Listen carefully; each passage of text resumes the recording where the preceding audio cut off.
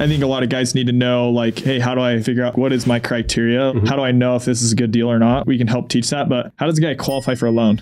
If I don't qualify? Let's say it's his first year as a 1099 employee or self-employed. How does he qualify for a mortgage? In the first year, it's definitely going to be a challenge. Right. Typically, banks want to see 2-year tax returns from a business. Some will allow you to have full year financial and 1 year of a business tax return. And really, that's kind of up to the lender. But it is more difficult for someone self-employed to get financing than someone who has W-2 with the same income. So you have no source of income.